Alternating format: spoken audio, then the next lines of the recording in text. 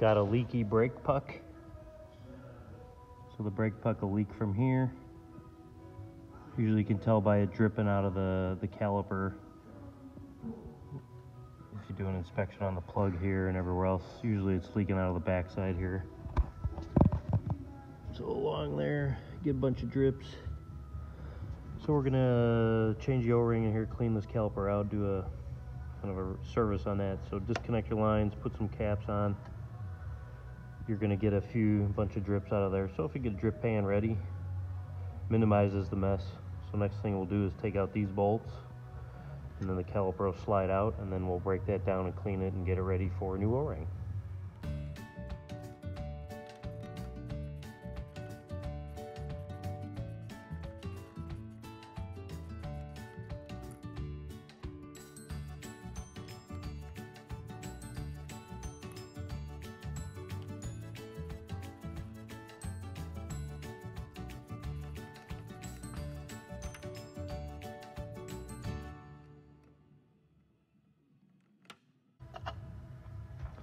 Here's the back. You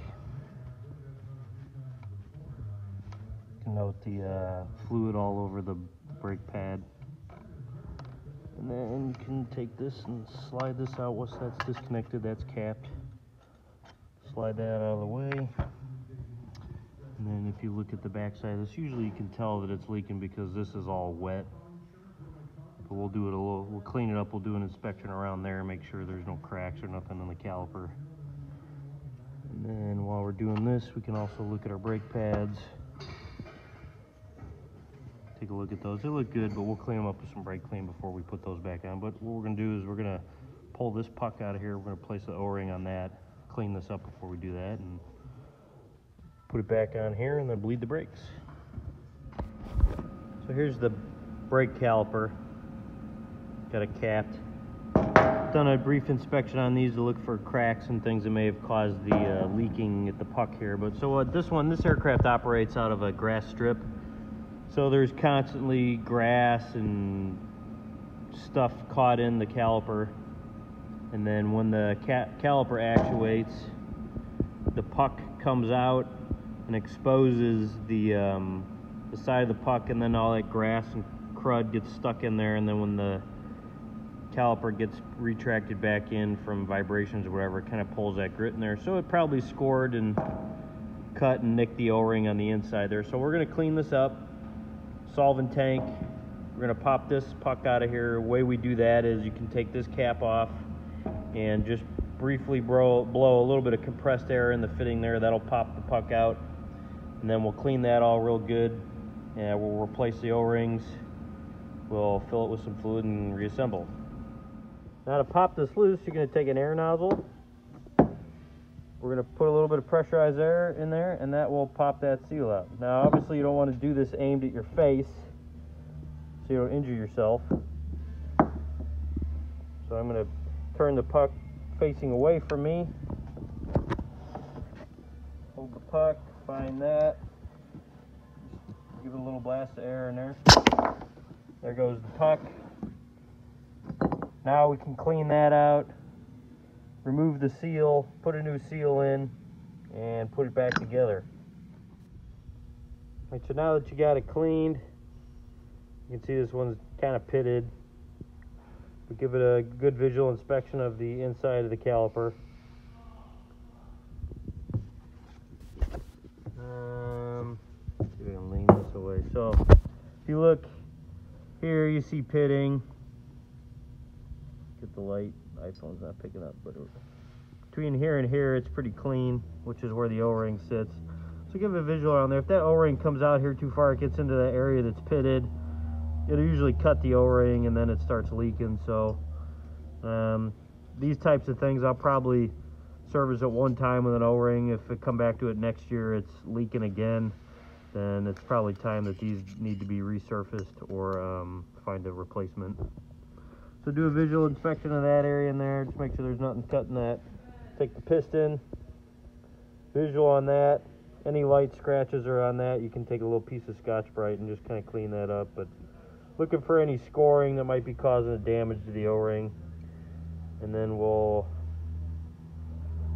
replace the O-ring with a new one. Okay, we got our new O-ring, got our puck. We're going to install that. Smear a little DC4 hydraulic fluid.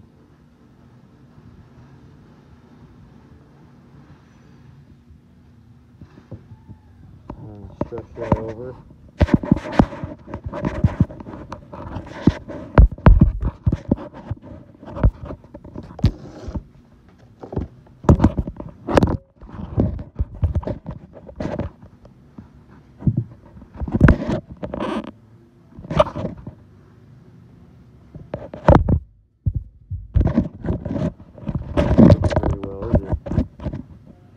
That's what I get for doing it with my phone.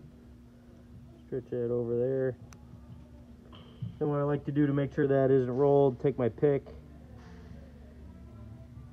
get behind the O-ring, make sure not to scratch the O-ring or cut the O-ring. And just take the pick and roll it around a couple times. That'll make sure there's no kinks. Just do this, that way I'll keep the O-ring from being twisted. Make sure it's seated.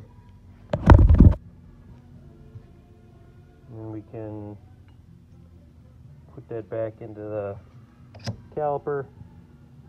Then before we install this, we'll make sure our bleed screw opens and closes freely, so when we go to bleed it, it's a piece of cake. So next step now will be to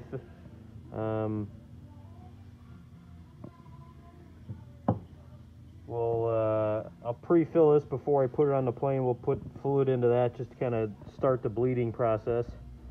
And then we'll install the caliper and bleed the brakes. That's it. Now before I put these valves back in, I'll put a little bit of anti-seize on that adjuster. This one was actually plugged. I had to clean that out before, but a little bit of anti-seize on that. Nice and clean.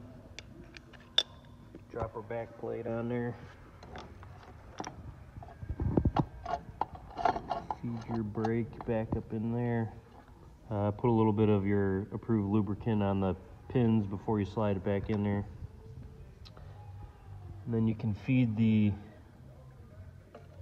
backside up through, put your hardware in, and then we will proceed to, before I close this up, I'll actually squirt a little bit of hydraulic fluid into there first, just to start getting fluid going down into the caliper.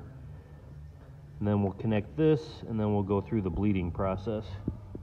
So what I do here is take an oil can filled with hydraulic fluid, squirt that in there, just to kind of prime that thing, just so we're not sitting there pumping on the brakes a bunch, but pre-fill it there. You'll watch it get drawn in. You can even see little bubbles come up there, but essentially once that gets full, it won't take any more fluid, and then you'll see the surface tension hold the hydraulic fluid kind of right at the tip there. So do that a couple times. Once that's ready, then you can disconnect your cap, install the brake line, and then we'll fill the reservoir and do the brake bleeding process then. So then filling the reservoir on this is on the master cylinder on the brakes. We did the left brake, so that's the left pedal. And then we're going to remove that cap right there, that 1/4-inch plug. We're going to fill that's the master reservoir right there. So we're going to fill through that hole with that same oil can we used to prime the caliper. We're going to fill this chamber up till that fluids, you can see it in the top of the hole there. Then we'll cap it, and then we'll go through the brake bleeding process. But since this is a pretty high gravity fed system, really you could almost fill that, let it sit overnight, and most of the air will bleed up into the master cylinder. But so we'll pressure bleed it, we'll fill it up to the level or the base of the cylinder, we'll cap it, then we'll pump the brakes, we'll bleed it out of the caliper. I'm not going to video that. That'll be its own thing. Maybe some other time is actual bleeding of the brakes. But so next, once that's full, bleed the brakes. Then you'll be ready to rock. Once you got it installed, make sure you don't have any leaks here or here, and then your brakes are bled properly. Have a good day.